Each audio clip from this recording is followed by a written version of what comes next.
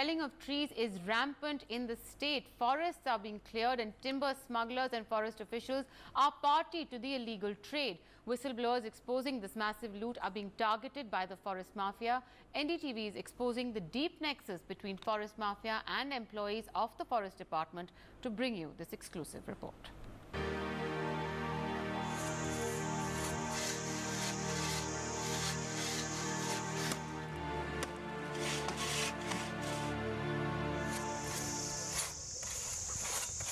Hacked, chopped and smuggled. Pine tree after pine tree in broad daylight. Timber looted in the lush green coniferous forests of Jammu and Kashmir. The ban on felling trees long forgotten.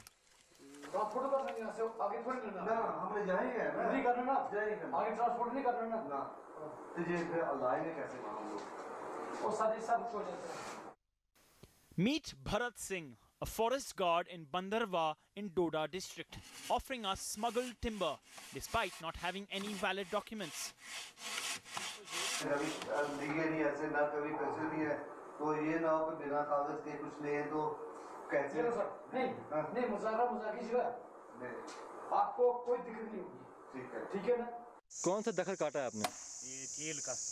NDTV's investigation took us to where it all starts. The man who cuts pine trees, who claims he was appointed by some complicit forest personnel. अपने हाथ से तो 30-40 पेड़ काटे होंगे. Fast dealer वो बेचता था, अपनी लेबर बेचता था. तो भाई जाओ वहाँ पे काम लगाए, हमारे बंदे वहाँ लगे हैं. हमें क्या पता था ये illegal तरीके से हो रहा है. Whistleblower and activist Ghulam Qadir almost lost his life, exposing this nexus. अचानक उन्होंने घेरा कर लिया हम पे और कुल्हाड़ियाँ डंडे लेकर जनाब उन्होंने अटैक किया हम पे और मुझे मारा. मुझे लगता है कि अगर मेरी जान भी जाए तो मैं ये ग्रीन पेड़ जो है कटवाने नहीं दूंगा. ये तो जंगल माफिया जो हैं इनके साथ मिले हुए हैं और जंगल तकरीबन जो डिपार्टमेंट है ये ऑलरेडी इसमें उनसे पहले ही मिला हुआ है. But also complicit are locals. For ₹60,000, this man got illegal timber, enough to build a new home. Department के पास गए थे कि हमें मकान बनाना, हमें लकड़ चाहिए.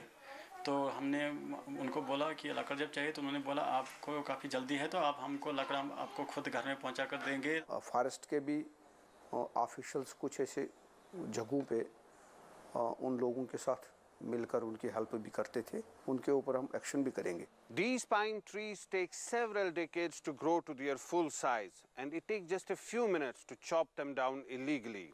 There are more than 13,000 hectares of forest land in the state which are under illegal occupation, and that makes the job of tree cutting even more easier.